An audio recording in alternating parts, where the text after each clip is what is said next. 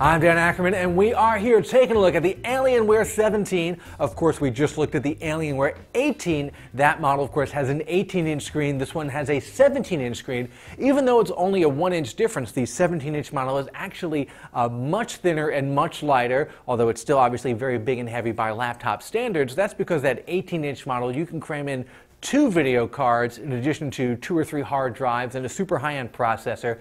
Here in the 17-inch model, it's much more like other 17-inch gaming laptops. You can still fit a solid-state hard drive and a regular hard drive. You get a good quad-core Core i7 processor, but there's only room for 1 video card. In our case, we've got an upgraded video card, the very good NVIDIA GeForce 780M. That's really the card you want to get if you're spending, let's say, more than $2,000 on a gaming laptop, which we're doing in this case. This configuration comes out to about $2,600. You can get a lower-end entry-level Alienware 17 for about $1,500, but at that point, you know, why bother? Just get a regular old 17-inch or even a 15-inch laptop.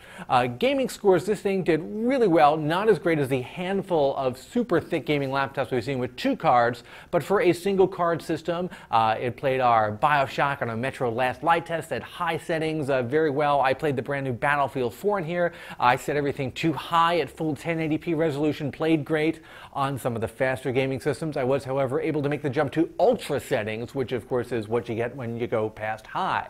If you want to have a desktop replacement laptop that doesn't look all that garish, you know, it's got a nice muted matte black design even though it has the standard Alienware lights, you can get a very highly configurable system here with the Alienware 17, and if you're willing to spend maybe about $2,000, a little bit more, you get a really nice configuration for your money. I'm Dan Ackerman, and that is the Alienware 17.